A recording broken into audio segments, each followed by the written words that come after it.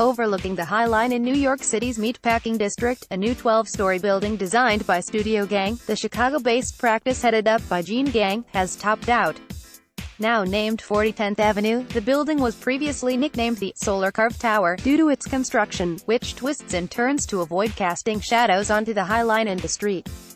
Studio Gang has done extensive research into the solar carving process in relation to the design and construction of towers. Sculpted facade includes cutout features also enhance the interior design, bring light and air into the building. In some of the prime spaces at 4010th Avenue, the ceiling heights reach to a lofty 17 feet. Further notable design elements include the sweeping curtain wall and the building's tapered shape that is narrower at ground level, opening up possibilities for public space and new relationships with its context at street level in the Meatpacking district. Co-developed by Aurora Capital and William Gottlieb Real Estate, the building stretches across 139,000 square feet, with 40,000 square feet of retail space opening up onto 10th Avenue.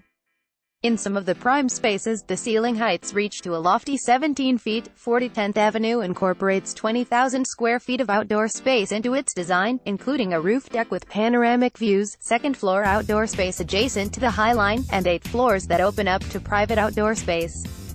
The 139,000 square feet building has more than 40,000 square feet of retail space and generous frontage onto 10th Avenue.